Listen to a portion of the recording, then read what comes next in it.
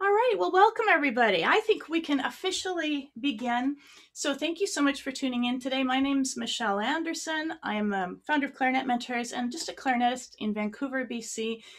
I first of all really want to thank Mary Druhan, who's watching this, for setting up this year the learning clarinet learning community. That's what this is part of. Had this event been happening in person as was originally planned, there would be 6 different levels from total beginners up to more advanced players. And this particular one, CLC level 1, is mostly aimed at people who've been playing for about a year or less. However, I really have to say that a lot of the basics that we work on to have good habits as we start playing apply to more advanced players too. So I know some of you here are more advanced, and I also want to say there's some incredible other workshops happening within the clarinet learning community, so check them out. There's going to be some overlap because all of us probably plan to cover embouchure, and which is what I'm doing. Next week, I'm talking about articulation, and then there's fingers the week after that, and then high notes the week after that. But please do check out the other sessions. They're going to be relevant to you for sure. So here's how it's going to work. I'm going to share as much information as I can on things that make your clarinet sound better and feel easier to play in the next 20 minutes or so.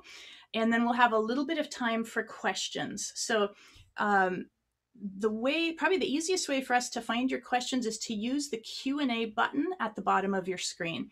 And Nola's going to help draw them to my attention as we go.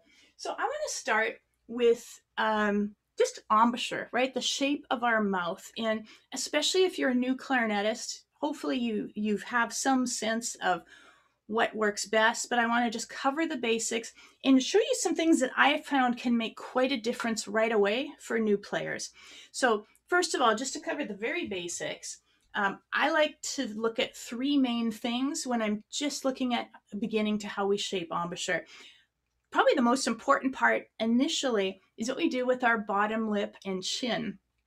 Our clarinet reed, when we blow air across it, actually vibrates open and shut. And our goal is to get it vibrating as much as it can. The more the reed vibrates, the more resonance and tone we get. So it hits our bottom lip and chin.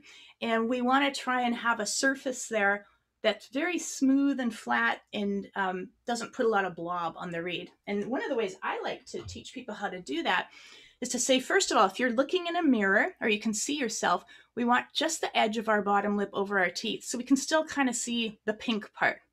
So one way of doing it, and you can all try this, is take a finger, just put the edge of your lip over your teeth, hold it in. With your other hand, we want to pull everything else down. So I'm going to anchor my lip first and then pull it all down. The reason I want to pull it down is that gets rid of the loose blob that could muffle the reed. And I challenge you, it's so easy. Whatever device you're watching me on, you can probably make a video recording of yourself or take a photo. Turn sideways and look at this shape. We want to see it curved in. And sometimes our muscles literally don't know how to do that. You'll sort of pull it down and it'll go boing. It'll spring back up to loose. We need to train it to do that. So even without your clarinet, you can kind of walk around pulling it, looking in the mirror, trying to hold this shape. And our muscles learn really quickly. It might take a while to build strength, but that's really important for the reed. So that's step 1. Step 2, and this is one that can make a big difference to your playing, is to sort of put the optimal amount of reed and mouthpiece into your mouth, right? I mentioned that the reed vibrates a lot. A lot of us have a habit of slipping our teeth and lip really close to the tip of the mouthpiece. So let's say if my bottom lip is here, and by the way, I'm using a synthetic reed, so it's kind of hard to see. I'm only leaving a teeny bit of the reed to vibrate. If I put more in my mouth, more reed can vibrate. And every mouthpiece is a bit different, so I can't tell you to be exactly 8/16 of an inch, but you have to figure out what it is. Here's a guideline. If you turn your mouthpiece sideways and hold it up to light, you'll notice there's space between the reed and the mouthpiece, and eventually they touch. On my mouthpiece, it's right about here. If you put your finger on that spot, carry it to the back of the mouthpiece, that's about the ideal space for your top teeth to go. And a simple test is take a note. I can take our open G, that's the nickname for all the holes are open, and play it and just put a little bit more mouthpiece in. And there's a point we reach where it's our ideal point, and if we cross it, we usually squeak. So be aware the mouthpiece gets bigger. So as we're sliding in and out, sometimes we need to open our mouth a bit. But here's how this would look.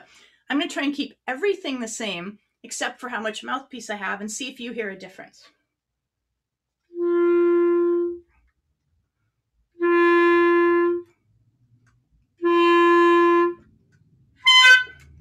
So it's very obvious when I went too far.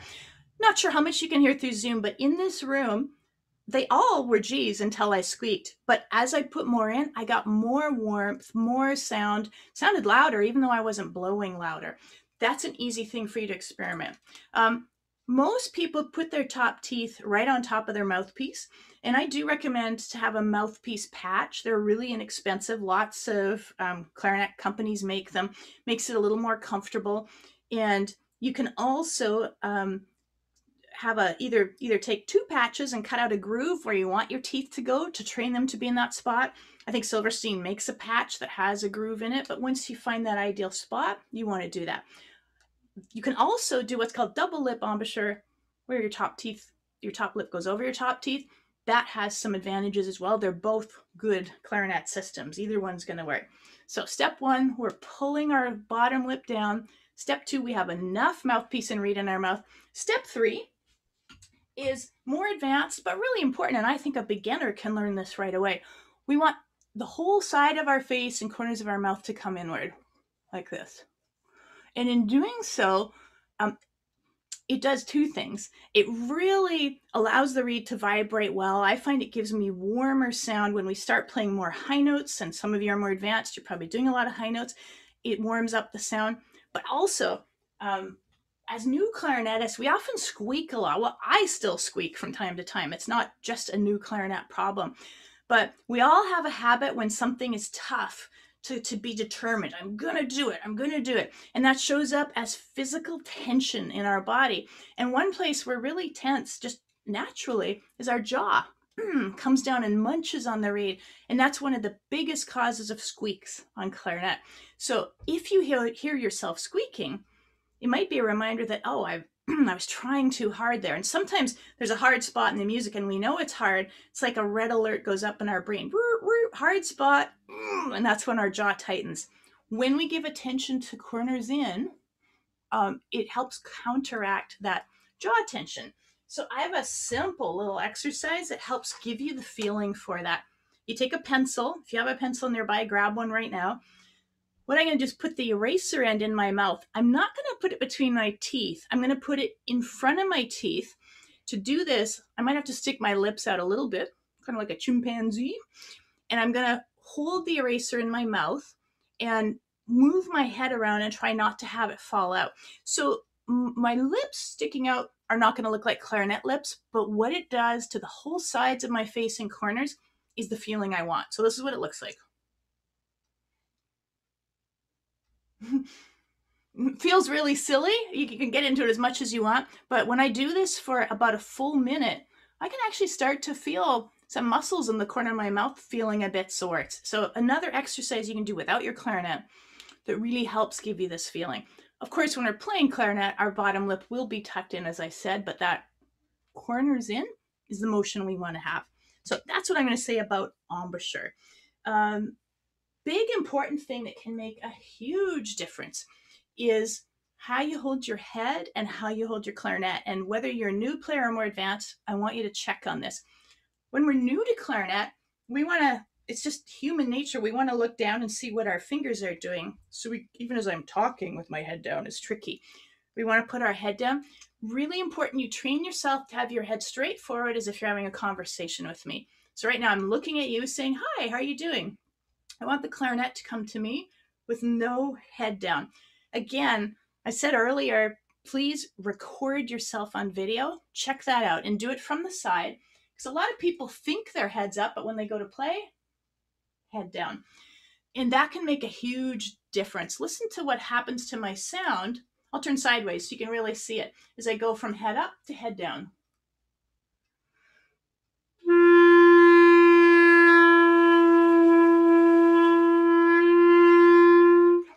Makes a big difference. And again, if you're trying to make high notes, which are more sensitive, sometimes they won't even play if our head is too far down. Related to that, once we have our head up, the angle we hold our clarinet at makes quite an impact on how easy it is to play and what our sound is. And it's different for every person, the ideal angle, because all of us have different shaped jaws. But a simple test, again, is maybe start with your clarinet really far in. I know this is too far in, and then just hold it out and see where it sounds best.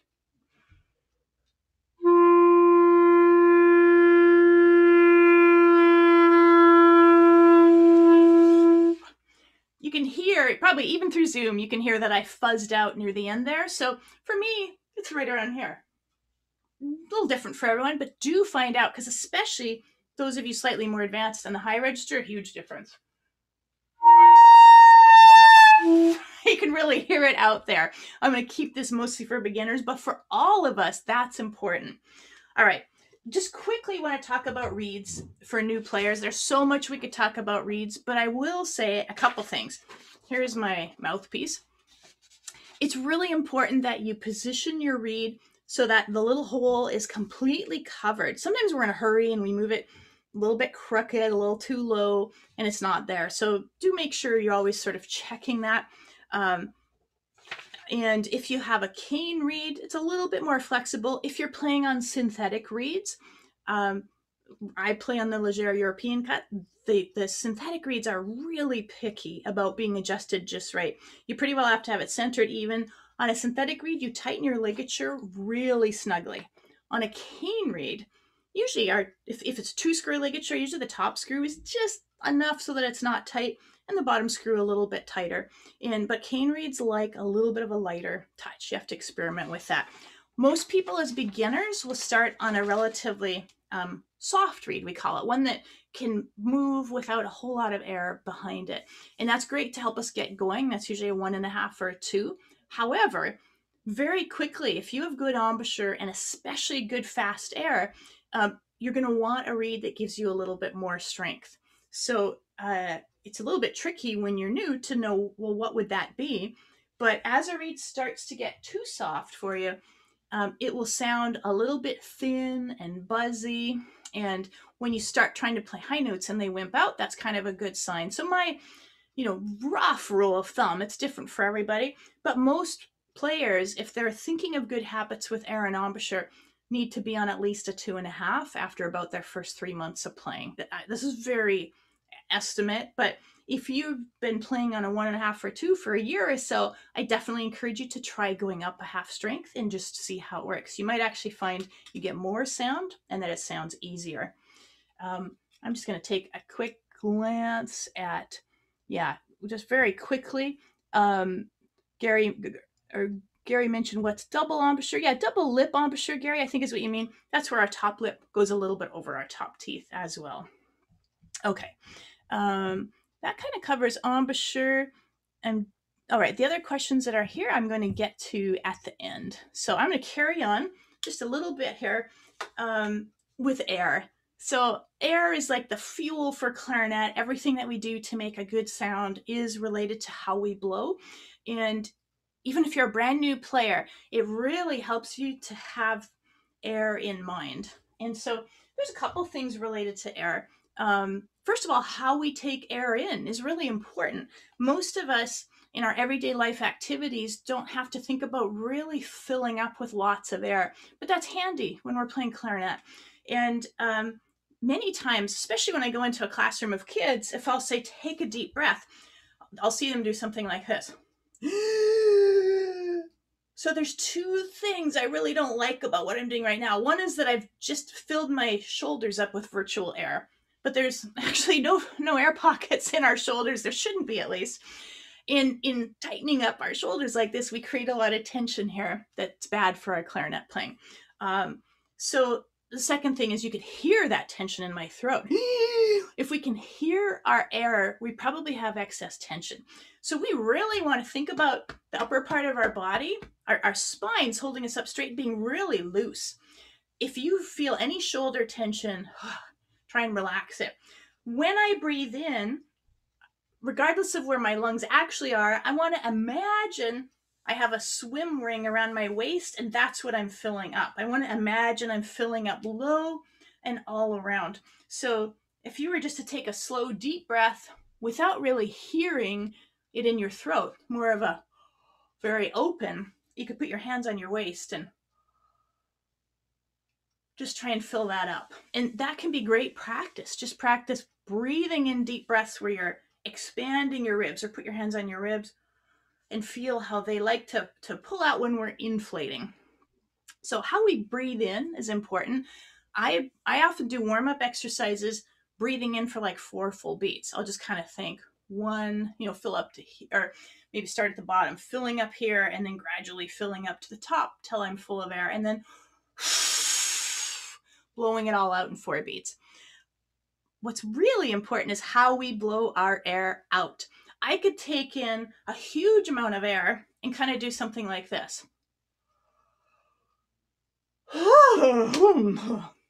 And like all my air just fell out, plop, onto the ground. And I had a huge amount of air. It's gone in 3 seconds or less. For clarinet, we want to be able to play a lot, right? We want it to be fast and steady. And so there are some things we can do to help us with that. Even as beginners, it makes our life a lot easier if we have fast, steady air. So imagine you could see the air coming out of your mouth, like water coming out of a hose. If I have a spray valve on my hose and I set it to that really misty, fine spray, that would be the equivalent of my air going, this really slow, wet, moist sound. That's not what we want for clarinet. Remember, we want our reed to vibrate like crazy. Our reed needs power wash air. Set the spray valve to the most focused, fastest airstream we can. Some of that we do with embouchure, but a lot of that, most of that's our blowing muscles. And a really simple exercise to help you get the feel is grab a piece of paper. If you have one handy, do it right now. Hold it at arm's length, and just to kind of notice what fast air feels like, you could start by just taking little bursts of air and trying to move the paper. Now that's not how I play clarinet with bursts of air, but it sort of lets me notice what powerful air sounds like and what it does. And you could probably, I'm a few feet from my mic, my guess is you could hear my air. This is what fast air sounds like. This is what slow air sounds like. Even if you can hear them both, there's a difference. So this helps get us kind of noticing what that fast air is like. When we play clarinet, we want it to be fast and steady. So I do like doing the bursts of air to kind of notice what muscles am I activating. And I'll throw in a more advanced concept that had me more time, I would do even more. When we play clarinet, most of us, although there are different ways of achieving this, so I'm not saying this is the way, but I encourage you to experiment with it.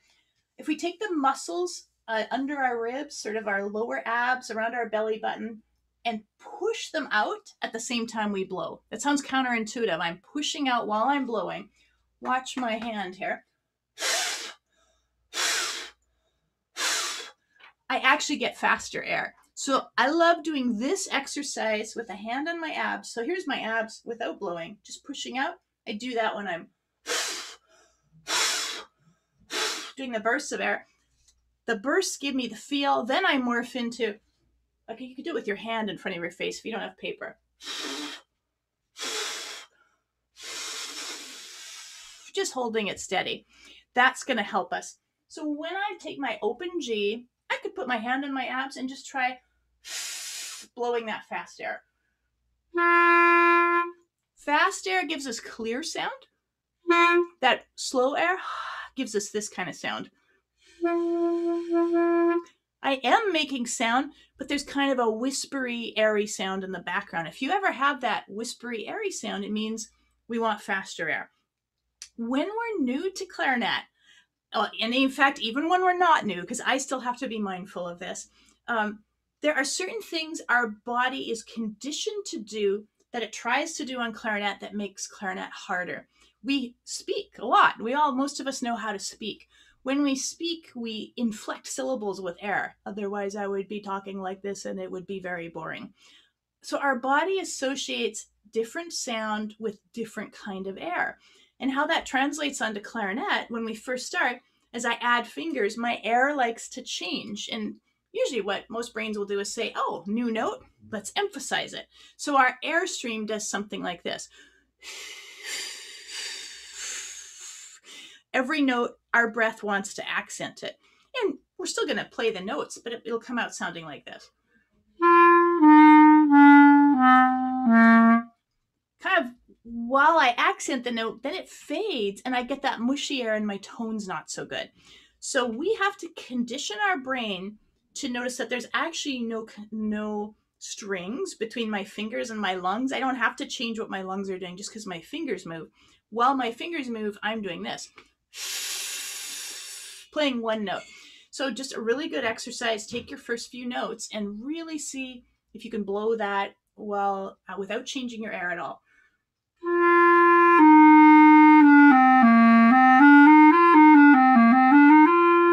It's harder than it sounds, especially when we get into tonguing. And next Saturday, same time, I'm going to be focusing on articulation. So I'm going to hold off on exercises on that till we get there. But I'll just say, getting that fast, steady air can make a huge difference in how we play. And I had mentioned in the write-up I was going to talk about squeaking because that's so frustrating for us. The main causes of squeaking, if I were to simplify it, one of them is that biting. And typically we'll notice that if it's a hard note for us. So if you're squeaking, just kind of ask yourself, was I biting? And if so, can I bring my corners in a little bit? Secondly, though, if our fingers are not covering the holes all the way, we can get either a squeak or like a weird delay and resistance to the note. I'm going to play D to C with my fingers in a pretty good position.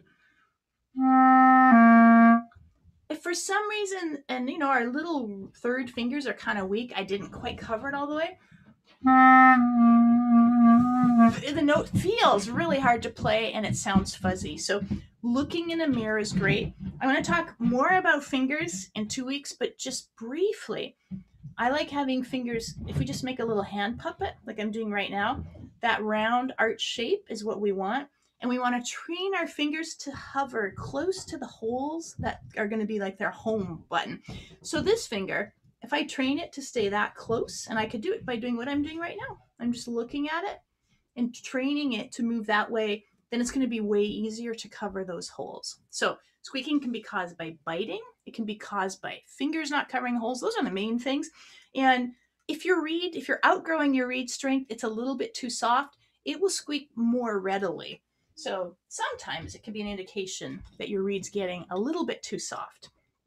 Okay, so this was our express. How do we sort of think about some of the things that set us up to sound good? And I hope you're finding this useful. I wanted to leave a little bit of time to answer questions. So, and those of you who joined us late, this is going to be recorded, so you'll be able to watch it again as well. But so nice to, I'm just scanning through the chat to see all of you here. So Marian has a question. Why do some teachers say do not put reeds in water, but only wet with your mouth? So when you have a cane reed, it needs to be wet to vibrate. And having it wet is what counts. For a lot of people, it's convenient to put it in your mouth and get it wet. That's how I was, taught in grade 7. Some people, though, do believe that our saliva slightly digests the reed. It makes it softer, and all reeds get softer over time. So they like to wash it off in water, or some people use Listerine afterwards. For me, I don't have a strong preference for how you get it wet. Just get it wet. The synthetic reeds don't have to be wet, so they're a little bit easier in that sense. Okay, great. So I'm taking a look at the questions, and if you have any questions, we still have about 5 minutes, so feel free to type your questions in. Jennifer's asking, grade 4 now, getting pain in my jaw. I started switching to double lip. Really like the sound I get, although I have not got complete control. Wondered if I have a view on double lip embouchure. Yeah, Jennifer, that is a great question. So I think there's advantages and disadvantages to both of our main embouchure types, whether our teeth are on or we're double lip. Double lip is a great embouchure, and if you don't use it, I encourage you to use it some of the time, even as a training exercise. The main reason is I think our top lip is quite sensitive, and if we're someone who tends to chomp and bite too much, it'll really hurt when we do it on our top lip. So people with double lip tend to naturally open their jaw more, which allows the reed to vibrate more. And it also, with our jaw more open, helps us bring those corners in. So often with double lip, we get better, warmer tone. And that's a really lovely thing. And, you know, in fact, I remember hearing Ricardo Morales, who's, I think, one of the world's greatest clarinet players, say that he was taught to play with his teeth on. This was some years ago. I don't know if that's still the case with him. And he said if he were learning again, he would have learned double lip. And he said it's too hard to change, but he does use it quite a bit as a practice exercise, and he really recommends it to his students. So the only disadvantages I've heard, Jessica, from people Jennifer, who use it a lot, is the mouthpiece is a little bit less anchored. So some people find when they tongue, it's a little less stable. However, given that we should be training our tongues to be really light, that doesn't make a difference once you get your tongue lighter. So pain in the jaw. I'm not a physician or anything. There's different things that can cause that. Sometimes, though, it is tension in the jaw. There's that unnatural tension. And so you switching to double lip might help you relax your jaw a bit. But beyond that, if now that you've switched to double lip, it's still bothering you, you might want to talk to a physiotherapist or something. If someone here knows something, put it in the comments, please. It can help Jennifer, but that's a little beyond mine. All right, Alan says, I have problems completely covering the tone hole with the left ring finger. I said, yeah, Alan, it's funny. It's exactly the example I was using. One of the things to check, Alan, is your left wrist position. What we want is for our forearm, wrist, and hand to try and make a straight line from all angles. So a lot of people tilt their wrist back like this. That makes it really hard for our fingers to get on there. So stand as if you're doing a handshake with your left hand and try and bring that to your clarinet. And that often helps us get that finger in there. So just experiment. And that also means keeping elbows close to your body. Because if my left elbow comes out, now it's bending my wrist, which also will lead to wrist problems, tendonitis and stuff. So Alan, I hope that is going to help you, give you some ideas there. All right. Mel is asking, can you please speak about preparing, seasoning a new reed? Yeah, there's lots of different opinions out there, but for me, for cane reeds, I think that they get what I call waterlogged really quickly when they're brand new. And what you'll notice when a cane reed's waterlogged is the tip starts to get see-through. So I went to a workshop at a ClarinetFest where people talked about their systems, and there were like 25 different systems, all good. So I'll just share mine. Day one, I usually only plan on playing a cane reed about 10-15 minutes tops, and then I let it dry out. And the next day, I'll play on it about 25 minutes. Day three, about 45 minutes. After that, usually it's good to go, but in my experience, most cane reeds still get waterlogged after an hour to an hour and a half. So if you have like a band camp or a retreat weekend where you're going to be playing many hours in a day, make sure you have several reeds. And you always should have a few reeds on the go that you rotate through. Even if you're playing synthetic reeds, they kind of like to have that break. So I tend to rotate through reeds, have a few in my case. Okay, I think I have like about 2 or 3 minutes. So I'm going to keep going. Candile's asking, what brand of synthetic reed do I use? I use the Leger European Cut. For me, that was the game changer. Shane's asking, what are the disadvantages of synthetic reeds? A great question, Shane. I was really anti-synthetic reeds for a long time. When I experimented with them, I found my pitch was flat. I couldn't quite get the warm sound that I wanted. And for me, I'm so grateful I get to teach with Jose Font Ballester, who's doing a masterclass this afternoon and a recital today, who's just a phenomenal world-class player. I'm so lucky to be around him. And he said, Michelle, you have to just go synthetic for a whole month and try it, and you'll make the sound you want eventually. And I did. It took me a while, but then I found I was able to play more in tune. I was able to get the sound I want. I shifted some things. I'm not sure what. So now, for me at least, you also need to have the right mouthpiece that works with it, just like we do on cane reeds. Not all mouthpieces work well with synthetic reeds, but once I got it working, there's no disadvantage. I have reeds that don't warp. They're not fussy. They last a long time. They sound good. But it was a journey. I'll be honest. I was resistant to it, and I didn't like the results early on. So Shane, I hope that helps you. Okay, we're very close to the end of our session. I'll just see if there is anything quick in the chat that I can answer. But I think I know there's another recital starting very shortly.